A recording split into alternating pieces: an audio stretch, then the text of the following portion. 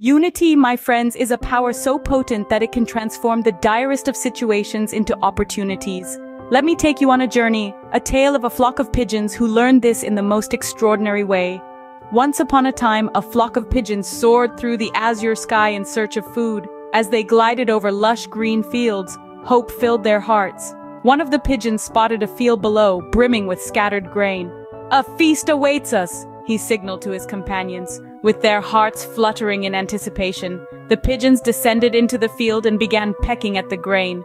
Little did they know this was a trap set by a cunning fowler. As the pigeons began to feast, the net hidden above them fell, trapping them all. One of the trapped pigeons lamented, "Oh, our hunger has clouded our judgment. We should have realized that a feast laid out in the open was too good to be true."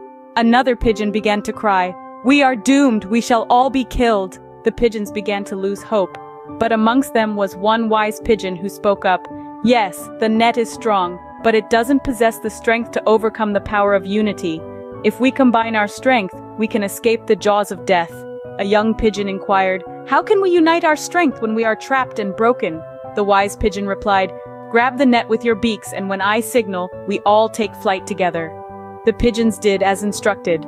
Just then, the fowler approached, his eyes gleaming at the sight of the trapped pigeons. He tightened his grip on his stick and ran towards the net. As he neared the net, the wise pigeon signaled, and all the pigeons took flight together. The net, with all the pigeons in it, lifted off the ground. To the fowler's astonishment, the pigeons flew away, carrying the net with them. This tale, my friends, serves as a poignant reminder of the power of unity. When faced with adversity, it is unity that turns the tide. It is unity that helps us overcome. Remember, unity is not just strength, it is invincible power.